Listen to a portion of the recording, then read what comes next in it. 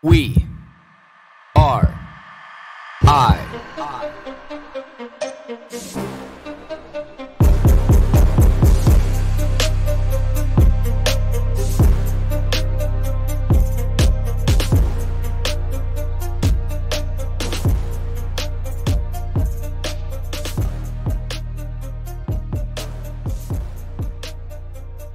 I had a great conversation with a friend of mine yesterday who I haven't seen since I did the PEI run, or lack thereof, or the PEI experience.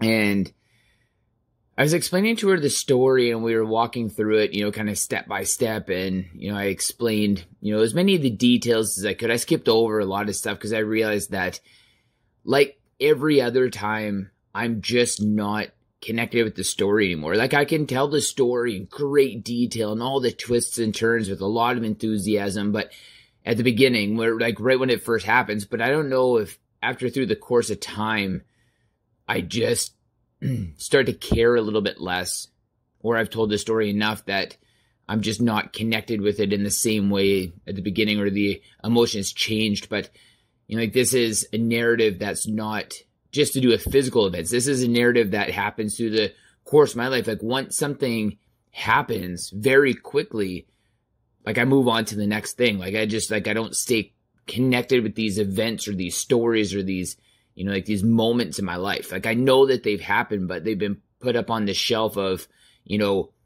or I guess maybe the best way to be able to describe it would be is that it's no longer a book. It's a painting. And in my mind, in my heart, in my soul, when you walk down the hallway of such, you can see the paintings, and there's a description plate at the bottom, but there's no book that goes along with it. Like, that's how I truly and authentically feel. Because I knew when I was telling her the story, I skipped over a lot of it, even though that I wanted to explain it to her, but I skipped over a lot because I don't want to, it felt like boasting or bragging, and that's not why I did it. It almost seemed foolish to explain, but I explained enough, probably about 80% of it, so she authentically could get the point. And the one thing I said to her at the end is something that I've said to people before, but not in context to this, because this is the most valuable lesson to me about explaining what happened and the story that goes along with it. Is that, I said to her, I'm like, one of the life lessons that I've learned is I can't not be that person. I cannot live my life in a happy, meaningful way and stifle that person at all. Like, I love going full tilt. I love trying challenging things. I love leaning all in.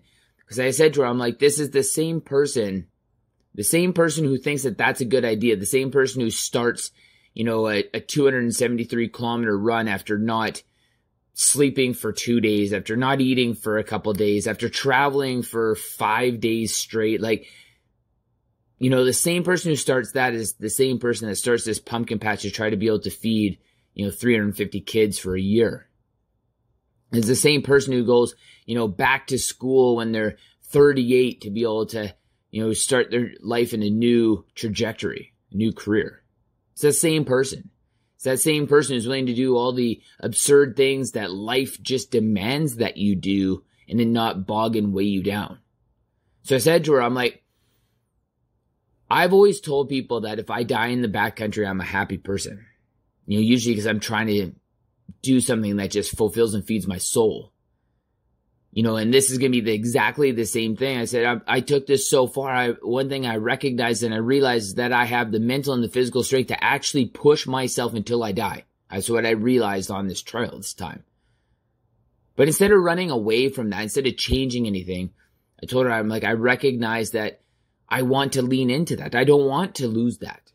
Like, that is who I am and what makes me. So if at 50, when I break off another one of these, big events, whether I succeed at doing it or not, but the journey along the way, if it takes me to that place of certain death, I'm okay with that. I'm absolutely okay with that. Like, I don't look at it as being a bad thing, because I'm doing something I authentically love. I'm doing something that makes me feel full and real as a person. Makes me feel like my life is worth living for the decade now that then I would have lived it, going from 40 to 50. It's not morbid. It's not that I want to die. It's not that, I have a death wish. It's none of that. Because I'm not climbing up the side of skyscrapers or hanging off the ends of cranes like some of these crazy fuckers are doing. I'm not doing any of that, nor do I have any want or will to be able to do it.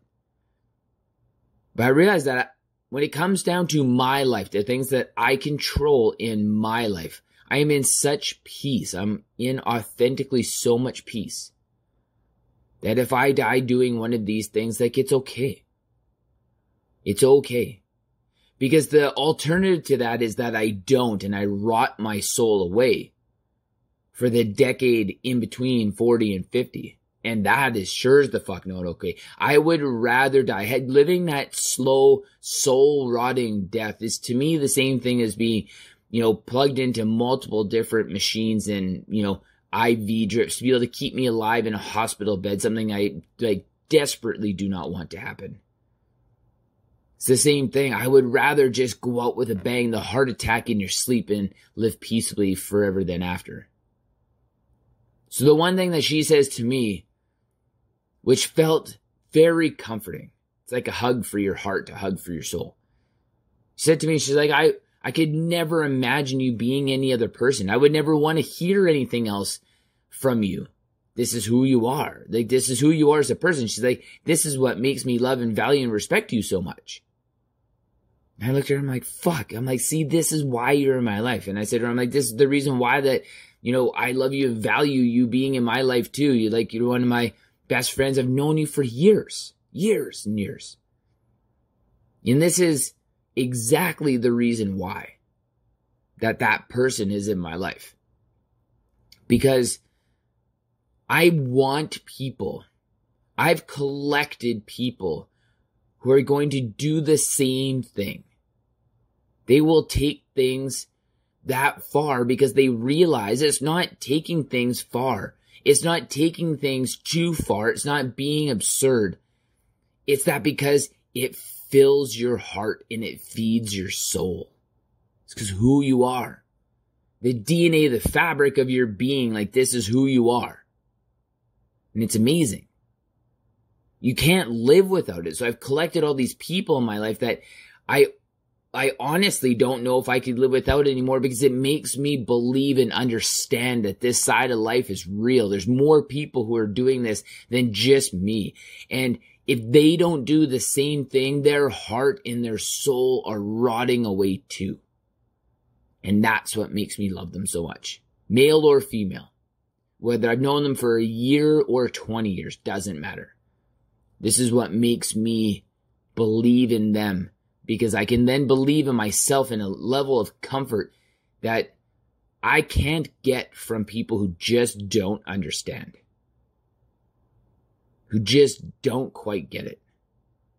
So, it was nice. It was refreshing. It was very refreshing to be able to get into this conversation so that I can look back at her through another 10 years that we're going to be friends. And I can leverage this moment of being like, this is exactly the reason why we are friends. This is exactly the reason why we'll always be in each other's lives, because of the fact that we are one and the same. Like, our souls are one in the same. And that's what makes me happy. And those are the moments when I can leverage doing these big events, these big self-driven events, that if something ever did go completely awry and I had perished, I could look back at that I've accumulated through my life. Happiness. True, authentic happiness because of people like that. So, my question for all of you is, when you look back at your life, when you look back at the people who are in your life, is there a refreshing component to them? Is there a refreshing aspect that they bring to your soul? Do they cleanse your heart? Do they cleanse your soul? Do they allow you to be able to be an even better version of you than what you ever could be on your own because of who they are, and you feed off that. You want that just a little bit more.